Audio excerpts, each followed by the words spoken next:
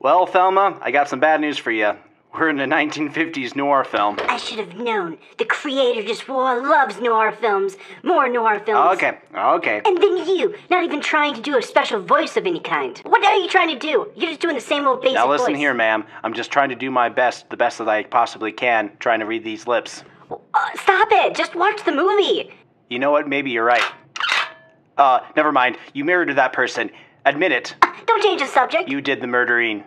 I'm just trying to phone this thing in, can't you tell? Nah, not really.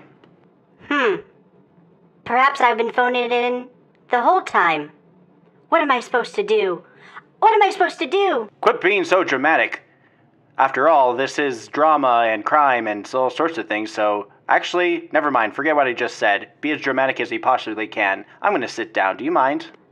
Well, I don't know anything about nothing. Do you understand? I don't know anything what happened to that lady. Oh, well, there's, evidence and all sorts of police work going on right now, so if you want to tell me right now, maybe we can work out a deal. Deal? What kind of deal are you talking about? Well, listen, Thelma.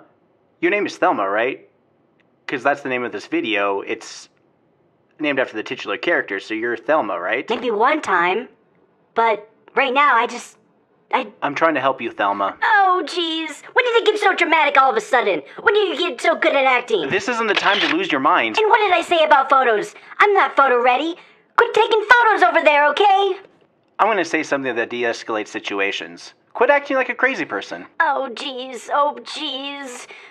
I'm not telling you anything, okay? Listen, being arrested and not being arrested depends upon your cooperation. Okay, please, just... There is high chance that you might have been involved in the murder, so therefore, I have to lock you in prison unless you cooperate with me. I said okay.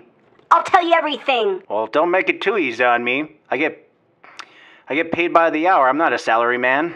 Well, then, why don't you join a police union or something like that? Huh, what are you, some kind of pinko spy or something like that? Unions aren't directly tied with communism. They basically help bolster up the worker. I think I've heard enough of this. I need answers. It was late night. I had a couple drinks. Just harmless fun. Ha ha ha. Just all whole sorts of fun. Ha ha ha.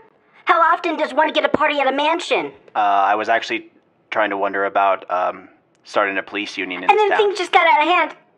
Wait, what did you just say? Well, don't tell the other cops, but I was really thinking about starting a union.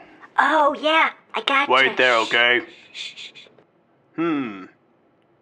What seems to be going on in here? Well, that man was interrogating me, and he was doing a great job. He's a great cop. I see. Well, let me tell you there, sister.